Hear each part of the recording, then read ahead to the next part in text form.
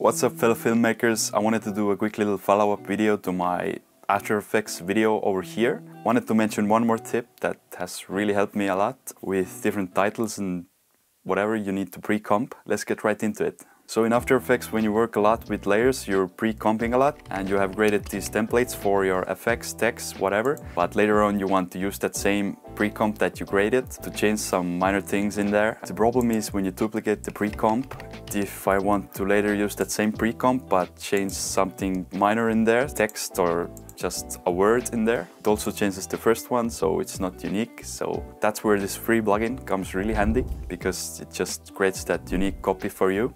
So what you do is have that pre-comp selected and go to File, Scripts.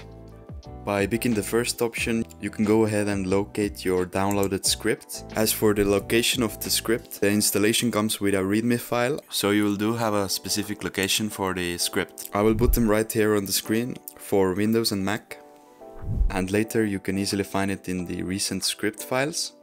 Voila! And here you have quite many options for naming your duplicates. I usually just choose the option of incrementing the last number of the pre-comp. But also keep in mind that the existing pre-comp that we are about to duplicate has to already end with a number for it to be able to increase it. And then I immediately go to the bottom and choose how many copies I want. So this time let's put 2, so we could get example 2 and 3. And click on duplicate selected.